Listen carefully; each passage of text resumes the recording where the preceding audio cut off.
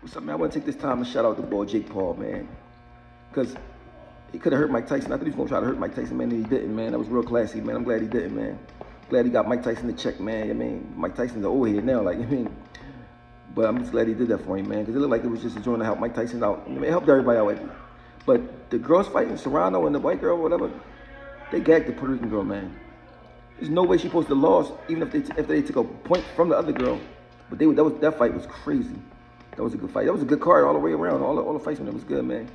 Jake Paul might be the new face of boxing. Like, I mean, like, as far as putting on a good show, that joint was a good show. And it was free. It was a good joint, man. But Mike, time to hang it up, baby. Old man status, bro. Like, for real.